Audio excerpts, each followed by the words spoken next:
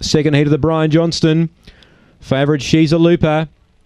They're ready and away. She began well. She's a Looper. Chelacula holds it out early, but She's a Looper gets up alongside the leader, and they go together. The favourite ran a little wide. She's getting close to the leader, but it's about to take the lead. Going to third, Jack Walker found the rail and goes quickly. 3 lengths to Springvale Bryn, then Butsy's Bandit. Pawsome Boss, and last is Rhinestone Ashley, but now she took over. She's a Looper, and she darted away. She's 5 lengths clear. Springvale Bryn ran to second, then Chelacula, but the winner's too good. She's a Looper. Springvale Bryn, an eye-catching second. Chelacula third.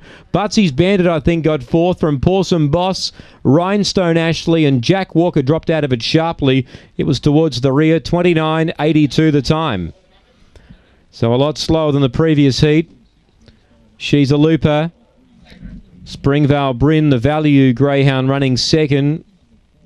Looked to be an improver in this race today. She was. And it's 3, 4, 2. 6 gets fourth. Butsy's Bandit. 3, 4, 2 and 6. 3, 4, 2, 6 here. 29.82. So if you compare the times of the previous heat, 29.20. Eduardo is going to go around a short prize favourite in the Brian Johnston final, no doubt. 3, 4, 2 and 6 here.